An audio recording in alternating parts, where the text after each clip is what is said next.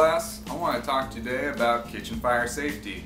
As you may know, I was a cook in the submarine service, and being in that harsh environment, we had to know all the ins and outs in the kitchen, how to stop a fire, and most importantly, how to prevent a fire. The number one leading cause for all residential fires comes from the kitchen. Some of those causes are unattended cooking, frying, and distractions from leaving food unattended. Turkey Day, our favorite holiday of the year, is the peak day for all fires. Let's talk about some fire prevention.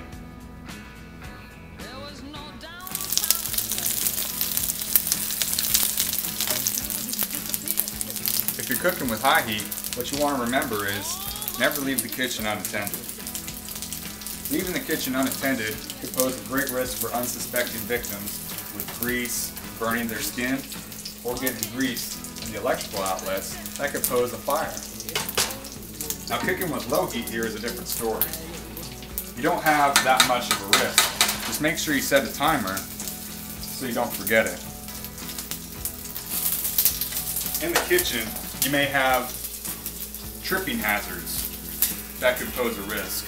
You could trip and hit your head on a counter or something, but make sure with the pots and pans, you don't have the handles out like this. You could walk by and get grease burn or boiling water burn.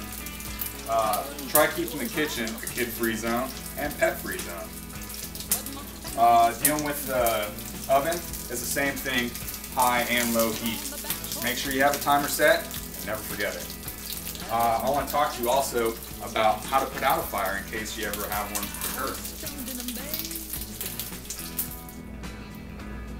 Three main sources of fire that come from the kitchen come from the microwave, the stove, and the oven.